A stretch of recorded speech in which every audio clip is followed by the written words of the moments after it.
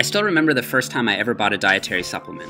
It was the old Casein product by Gaspari Nutrition, which was, as I remember it, basically a creatine and carbohydrate powder with a proprietary cocktail of other, essentially useless stuff thrown in. Of course, this was about 10 years ago, and at the time I thought that one tub of this stuff was going to have me looking exactly like the guys who were endorsing it in the magazines.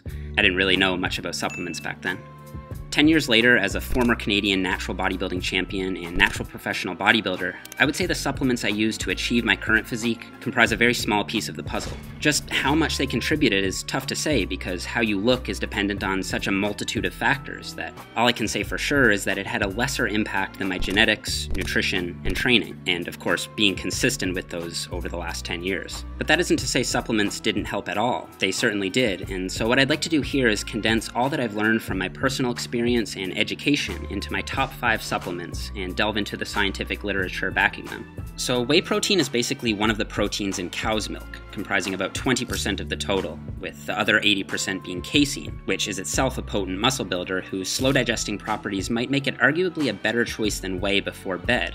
The whey versus casein debate is one that is ongoing in the literature. However, it seems to be the case that even post-workout, when, at least in concept, speedy nutrient uptake and delivery to the muscles makes sense, a mixture of fast and slow proteins seem to be best.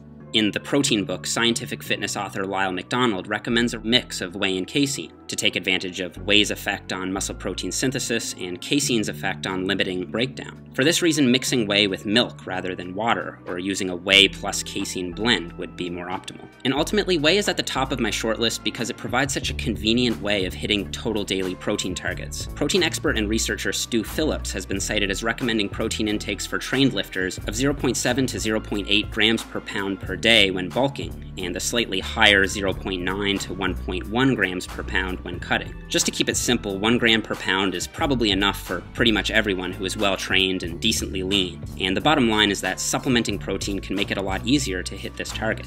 And for the record, research shows that whey doesn't harm the liver or kidneys, except for when there is pre-existing damage, a contention supported by the World Health Organization and Institute of Medicine. Assuming you have adequate calcium and vitamin D, the former of which whey is a good source, then increasing protein has no negative effect on bone health and may even enhance it. So my general recommendation is to take whey protein as needed to hit your total daily protein target of 0.7 to 1 grams per pound per day. Caffeine is a central nervous system stimulant extracted from the seeds of coffea plants and is the most widely consumed psychoactive drug on the planet. The main reasons I recommend supplementing it are because of its ability to increase power output and training volume while suppressing fatigue. A really interesting 2012 study split 16 rugby players into 2 groups, one with 4 milligrams per kilogram of caffeine supplementation and the other with placebo, or no caffeine. The subjects were further split into sleep-deprived and well-slept groups. The main finding was that sleep deprivation only impaired training performance in the placebo group, meaning that caffeine was essentially able to negate the effect of missed sleep. It also increased the loads used in the non-deprived group, indicating that even if you're sleeping just fine, caffeine may still be of benefit. And for what it's worth, the authors also noted an increase in testosterone with caffeine supplementation, a finding that is common across multiple lines of research. But not only does caffeine make you stronger, it also increases energy expenditure, while McDonald's cites an extra 100 calories burned per 600 milligrams of caffeine, which is a pretty hefty daily dose, but even half that, or 300 milligrams, would still have a significant caloric burn of 50 extra calories per day, which can add up over enough time. It's also worth mentioning that caffeine is very susceptible to tolerance, which means that after long-term use, the effects will be severely diminished in what has been described as an insurmountable way, which basically means that increasing the dose won't do much of anything. The most effective way to overcome this is by cycling it. My personal recommendation is, assuming daily use, to take 3 to 7 days off caffeine every 1 to 2 months for resensitization. But the length of time needed to resensitize will depend on how much you're taking per day, with larger doses needing longer off cycles. And quitting cold turkey can lead to withdrawal headaches, which is why some people prefer to save caffeine only for workouts where they feel like they really need it, such as when sleep deprived.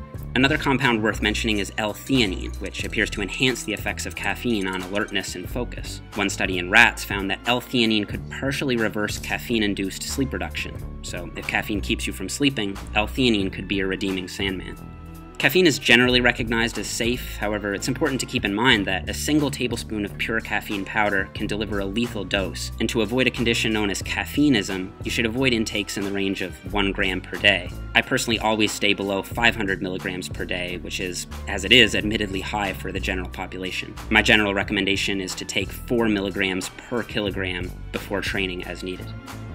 The basic goal of so-called pump products is to increase vascularity through vasodilation, or dilating the blood vessels. This is typically accomplished by increasing nitric oxide concentration in the blood, which tells the smooth muscles in arteries and veins to relax. When L-Citrulline is supplemented, it's converted into Arginine in the kidneys, which ultimately gives off a nitric oxide molecule as the cycle repeats. Because citrulline is better absorbed in the gut than Arginine, somewhat counterintuitively, taking citrulline leads to higher Arginine levels than taking Arginine does. It also doesn't give you diarrhea, unlike Arginine.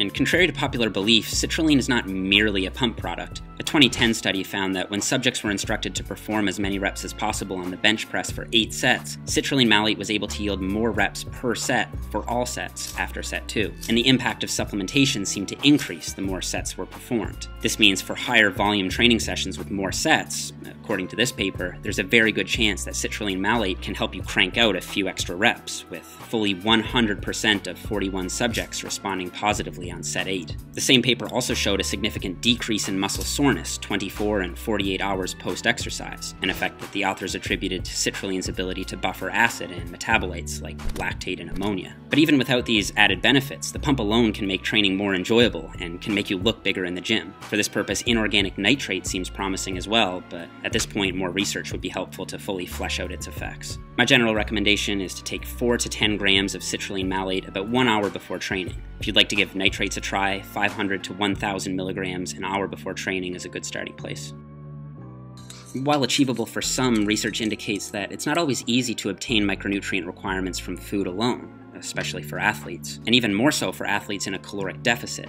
In a study examining nationally ranked pre-contest bodybuilders, women consumed fully 0% of the RDA for vitamin D and only 52% for calcium, while falling short on zinc, copper, chromium, and others. In previous similar research, junior women competitors were described as being remarkably deficient in calcium, probably because so many women cut dairy from their diets, thinking it will by itself help them lose more fat, which is not only wrong, but presents a very real risk for osteoporosis if those nutrients found in dairy aren't made up elsewhere. Research by Misner et al. Found that for 14 endurance athletes, food alone failed to meet the minimum recommended daily allowance micronutrient requirements in every single subject. And so while I think that one should always aim to max out their whole food options first before turning to supplements, it's important to recognize that food alone doesn't always get the job done in practice, especially for athletes. My general recommendation is to take 1 athlete-formulated multivitamin per day, especially when in a caloric deficit. Creatine is a molecule produced naturally in the body, but is also found in some foods like meat and fish. A typical omnivorous diet provides about 1 gram of creatine a day, which isn't quite enough to see the benefits you'd see from supplementation. Creatine literally has hundreds of studies supporting its efficacy and safety, as it's been shown to improve strength and power in athletes again and again. Examine.com references a strong effect for power output across 66 studies, which makes sense when you consider what creatine does. It allows for more ATP production when energy demands are high. And while creatine does draw water into the muscle through osmosis, it doesn't cause water retention anywhere else, and as such gives the muscles a fuller, tighter appearance, not a bloated, watery one. And while it may not increase muscle mass of its own accord, it certainly can improve performance in the gym, resulting in more weight being lifted, which means more tension on the muscle and a larger stimulus for growth, which is why long-term supplementation tends to be associated with more muscle growth. And there's no need to load creatine or to cycle off it, as unlike caffeine, the body doesn't develop a tolerance to its effects, and a 2003 study showed that 21 consecutive months of supplementation led to no ill health effects. It's worth mentioning that it's been hypothesized in the literature that so-called creatine non-responders exist, with one paper estimating as much as 30% of people falling into this category. It basically means that you just don't get the results that most people do when you take creatine. People who already get a lot of creatine in their diet, so by eating a lot of meat for example, and older trainees are more likely to be non-responsive. However, given the breadth of research showing an effect and the affordability of creatine, I think it's worth doing a bit of self-experimentation with. A good indication that it works for you is if you gain weight after supplementing it for a few weeks, provided dietary and training factors are being controlled. My general recommendation is to take 3 to 5 grams per day after training, or when most convenient. And finally, remember that supplements make up a relatively small piece of the puzzle, but there's more than enough science to support the use of these 5 when wanting to take your performance, health, or physique up another level.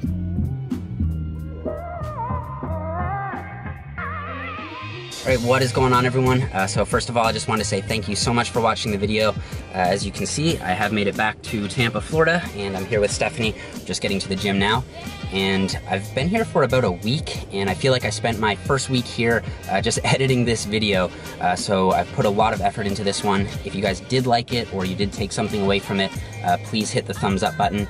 And if you haven't subscribed to my channel yet, please feel free to do so. I really wanted the focus of this video to be on the active ingredients in supplements, but a lot of people will also ask me about what products to use. So I've collaborated with my sponsors at PE Science to produce my own signature stack. And the stack comes with a protein powder that's a whey casein blend, a pre-workout that's ergogenically dosed with caffeine, theanine, and also citrulline for the pump, and a multivitamin that's specifically formulated for athletes. And it also includes Ashwagandha, which is a nootropic that I didn't include in my top 5 list, but it probably would have been number 6. And it's been shown to reduce stress, reduce anxiety, and improve mood. And I just find that taking that in conjunction with my multivitamin first thing in the morning really helps get my day started off on the right foot. Also, I wasn't able to include everything that I wanted to do with supplements in this video, so I've got some additional reading and all the scientific references linked in the description box. Also, if you guys have further questions for me, you can feel free to leave them below in the comments. I'm going to do my best to get back to all supplement-related questions within the first day of posting this video. You can also feel free to reach out to me on Snapchat. My username is just Jeff Nippard. So that's it for now, guys. Thank you so much for watching once again, and I will see you in the next video.